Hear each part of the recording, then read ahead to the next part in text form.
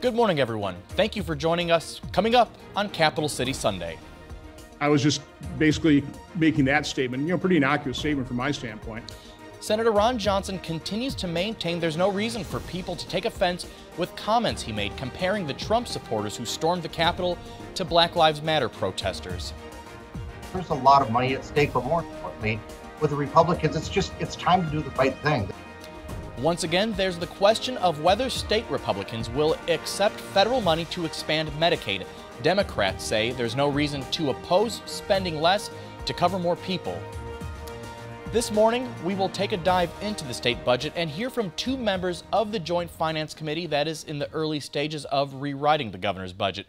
First, though, we begin with our senior senator in Washington. Ron Johnson, more than a week ago, gained national attention for saying he would have been more concerned for his safety had the crowd at the U.S. Capitol on January 6th been Black Lives Matter demonstrators. We had a few minutes this week to ask Senator Johnson about that. You believe that these comments that you made, saying that you wouldn't have been concerned by the folks who were there at the Capitol on January 6th, but you would have been more concerned if it had been a Black Lives Matter protest. Do you believe that some folks have taken those initial remarks out of context? What are they missing? Depends on what context you're talking about. I was talking about, and I was comparing the level of violence, the totality of the riots that occurred during the summer by left-wing groups, where you had, according to one report in September, about 570 of the, again, 7,700 peaceful protests. Of that subset, about 570 turned violent. About $1 to $2 trillion worth of damage. Up to 25 people lost their lives. 700 law enforcement officials were injured. And I was just basically making that statement, pretty innocuous statement from my standpoint. But if what you're saying is, think about all the folks on January 6th who weren't there to riot, I don't recall you making that same statement about those folks in the summer. I was in the middle of those protests that turned riots in Madison and Kenosha. I was in the middle of that, and we called that for what it was. We called it when it turned into a riot. And the vast majority of those folks did not turn violent. You might have called that, but so many Democrat leaders continue to say that those were peaceful protests. And by the way, most of them were. I acknowledge that. And most of the people that protested did so peacefully. There's a small subset, but in 570 instances, a small subset created an awful lot of destruction and damage. 570 times those turned into riots. Versus the Trump rallies were all peaceful. Trump rallies, the political rallies, which I attended, and my comments were, I'm pushing back against the narrative that there were thousands of armed insurrectionists intent on overthrowing the government. I don't think that's an accurate description of what's happening. And then also, there's also an attempt to paint with a very broad brush that however many Trump supporters were there, that they were all armed insurrectionists, and they weren't. By and large, they were people that respect law enforcement. They would never even think of rioting or breaking the law. And that's just the point I've been trying to make. I've been trying to push back on the broad brush that 74 million Americans are somehow suspected domestic terrorists or potential armed insurrectionists, when that's just not the truth. Who said that every Trump voter is an armed insurrectionist? What they have said is there were thousands of armed insurrectionists, and I don't believe there were. 800 people breached the Capitol. I have condemned that. I have condemned the violence. I've condemned the racial slurs. We're continuing our conversation with UW System President and former Wisconsin Governor Tommy Thompson. President Thompson, let's talk football. Yeah. As far as what you were able to gather in discussions with Chancellor Blank and the Big Ten Conference, what changed from August 11th when the Big Ten said they were postponing fall sports to this week when they decide we're going to have fall football after all? Well, number one, the faster testing.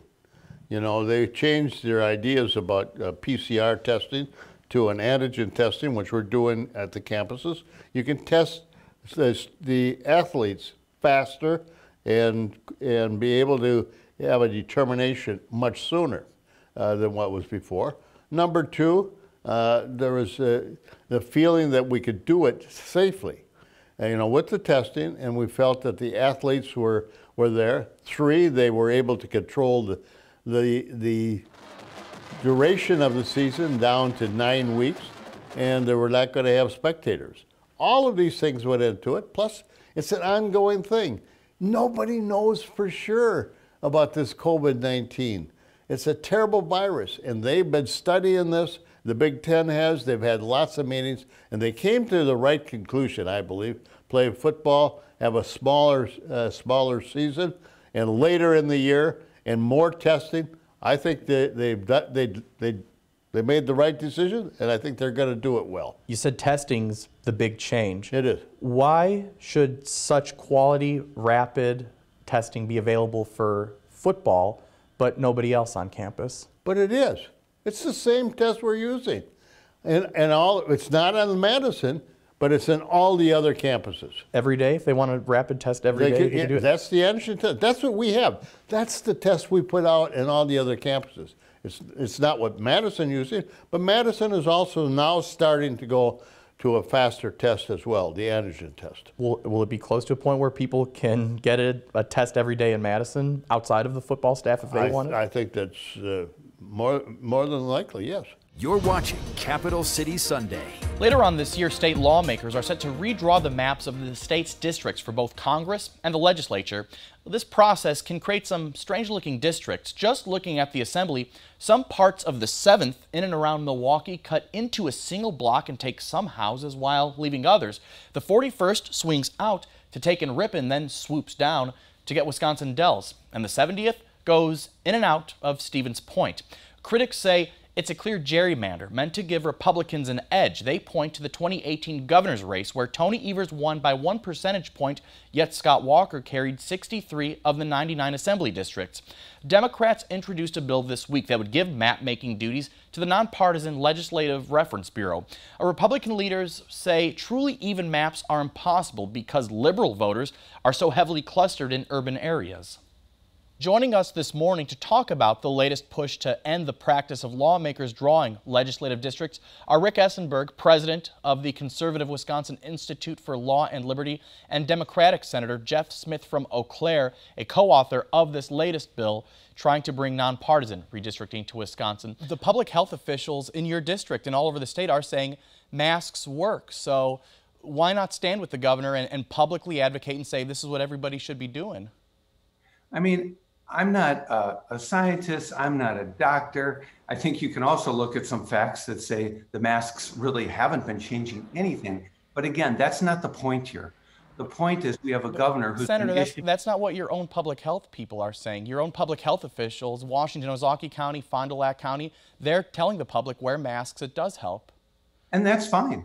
And I have no problem with people wearing masks. I wear a mask on occasion when I feel it's appropriate. But what we're talking about is an executive order. We're talking about a process that the governor isn't following. You know, when it comes to legislating this type of thing, there's only so much the government can do. You know, I'd imagine that ultimately it's a cultural issue that as Americans and as a society, there has to be people whose hearts and minds change. And, you know, this goes across cultures too. What is it in your view that can allow segments of society to appreciate Asian culture, the food, the clothes, the history, but at the same time still be leery of Asian people? Well, I think that we see that, you know, so often, right? Because like cultural appreciation, right, is not the person. You can enjoy eating Chinese food, right, but not have a respect for the person who made the food for you, right? And I think that disconnect is part of the tragedy, right? That disconnect is you know, something that I think what you're saying we have to really rethink, right? Is that these kinds of practices are related to a group of people. And I think that in addition to, it's not so much just awareness that we have to think about, we have to really rethink how we, the policies that we have in society to push us forward, to get rid of, you know, racist sentiments. Professor Chang, appreciate your time. There's so much more I'd like to discuss with you, but we just don't have the time for it this morning. So I'll leave it here for now. Thank you so much for your time, Professor. Thank you. Next week, we will take a close look at the upcoming election for state superintendent. We are set to have an extended joint conversation with both candidates. Until then, stay safe.